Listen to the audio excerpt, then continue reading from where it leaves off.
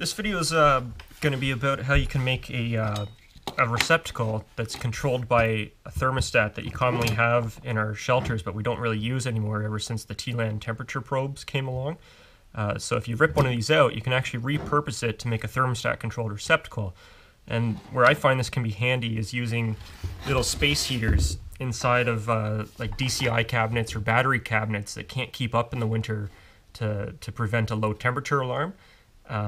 So instead of kind of relying on the thermostat that's built into the heater unit where you can't really know what temperature you're setting it to turn off at, you can actually dial in the temperature of the receptacle, and that'll give you a more precise kind of control of the heater. The advantage of this is that sometimes what happens is if you set the heater too high, it's going to warm the cabinet up to a point where the HVAC unit turns on, and then the heater and the HVAC unit are going to be fighting each other even though it's winter outside and you don't need the HVAC unit to turn on.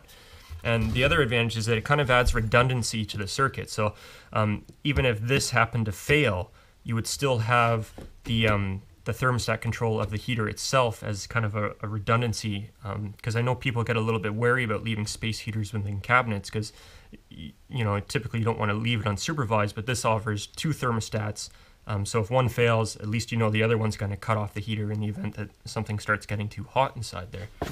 So it's pretty basic what you need. First, you're going to have to rip out one of your thermostats inside your shelter.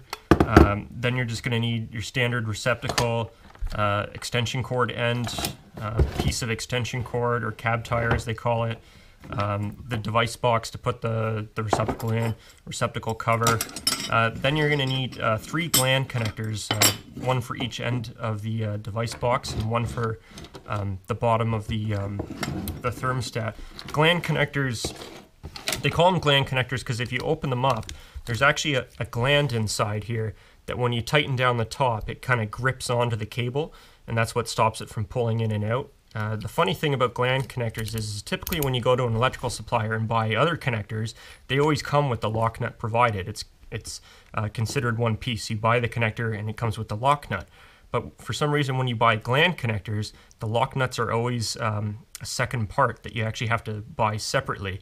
And I can remember as an apprentice, you'd order, a box of gland connectors from the supplier, go pick it up in the morning, get to your job site and say, oh man, I forgot to get the lock nuts. And then you're kind of out of luck and got to go back and get them. So we'll start by opening up the thermostat. If you look at the data plate inside, most of them still have this. You can see it's actually at 120 volts. This thermostat's rated for 16 amps. So since your typical household receptacle is rated for 15 amps, it really means that anything you can plug into this receptacle, this thermostat's going to be able to handle the switching on and off of that load. In this case, it's going to be the heater. In here, it also tells you what the terminals work out to be. Most of them are color-coded. They have a yellow, blue, and red. And if you read the label, red is your common, and blue opens on high, and yellow opens on low. So in this case, we want to use blue because we want the circuit to open on a high temperature. So what we're going to do is take a little piece of extension cord. I've got about maybe 16 inches here. And first we're going to wire it up into the thermostat end so that we can get that portion all out of the way, and then we'll work on the receptacle end after. So give yourself maybe 4 or 5 inches of cable to work with. You just got to strip the sheath back. There you go. And then we'll get this inner material out of the way because we don't need that. We just need the cable conductors. So then once you get your gland connector installed on the thermostat, you can just feed your cables up in there. It can be a little bit tricky. Sometimes it's actually easier to feed the cable into the gland connector first, and then kind of install the gland connector with cable at the same time, instead of trying to install the gland connector and then push the cable up in there after. So you always want to leave about, maybe a few millimeters of insulation. That's kind of just so that there's no chafing on the actual conductor. The chafing would occur on the outer sheath for some reason, if there was ever any reason that there'd be chafing occurring. So now you can install your cables. Throw your lock nut on. get that tightened down.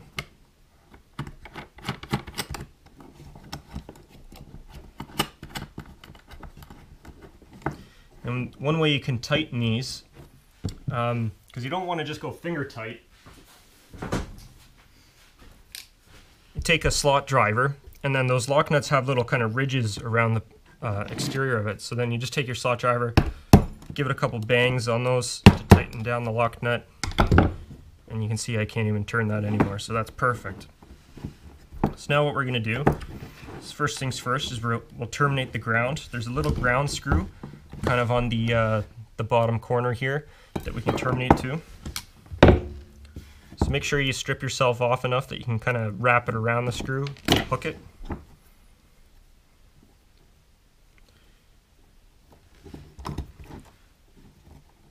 And just put that on there.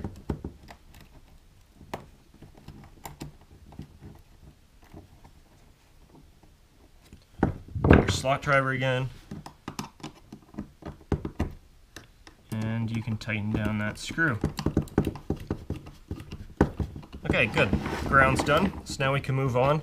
I'm going to make the black the common in this circuit. It doesn't really matter, to be honest. You could use the white. We're actually going to be taping the white red, because white typically means it's a neutral, but in this case it's not a neutral, it's a switched hot.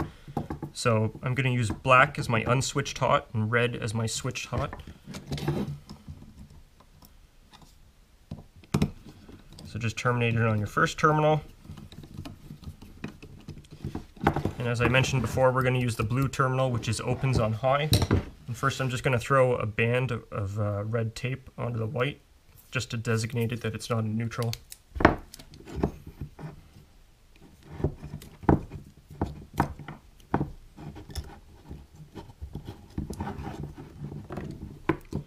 And strip yourself off some bare wire, and we can terminate that around the terminal screw also.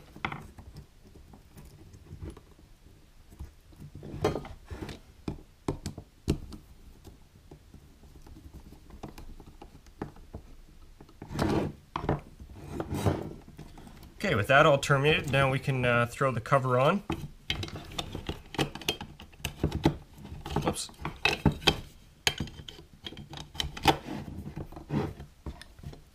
And tighten that down. And we're done with the thermostat portion. So on the other end, you're going to want to strip yourself off about the same amount, probably around 5 inches or so.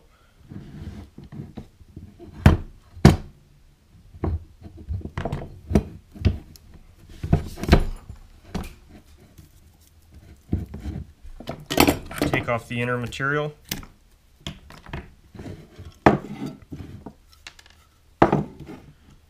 And slide this in through your gland connector into your receptacle box. Oh, got to make sure you put the cap on first.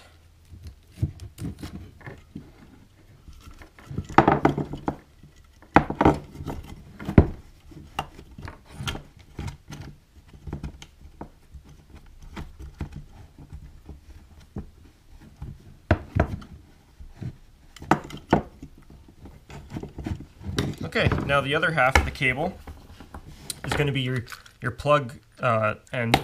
So for this, I'm probably going to give myself about maybe 4 feet of slack, just so that when it's in the cabinet, you can kind of reach the receptacle wherever it is inside the cabinet. In fact, you know what? I'm going to use this entire cable just for the sake of it. It's about 6 feet long. Just because you never know where that receptacle is going to be located inside the, like say, the DCI cabinet or the battery cabinet. So same thing, this thing I'm going to actually strip off maybe a little bit more, maybe 7 to 8 inches.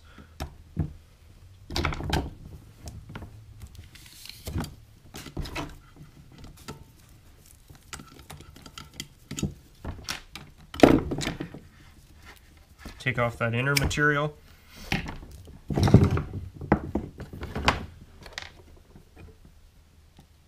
Get my cap on.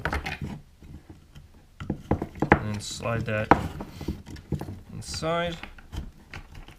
So now, to get the ground terminal done, to ground the box, what I'm going to do is, there's a bit of a trick to these sometimes. What you can do is you can either put a separate wire to it, or you can actually strip a little piece of this back and then put that under the screw. And then you'll have the rest of it insulated, which will go to, say, your receptacle or your wire nut. So the way you do this is, I'm actually going to take it out just so I can show you, is you want to be fairly close to where the insulation is. And I've always had, the trick, if you kind of cut it in two spots, maybe about 3/4 of an inch apart. And then what you do is you can kind of run your knife between the two cut marks.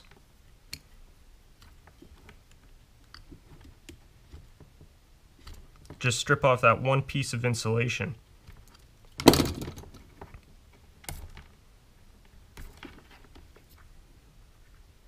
Just kind of peel it back.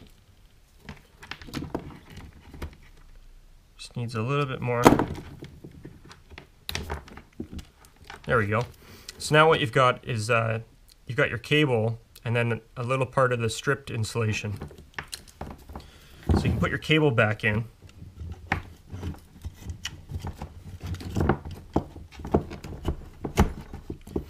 And with that piece that you've stripped back, you can, just as it enters into the box, you can tuck it right under the screw, the grounding screw of the box itself, right as it comes in.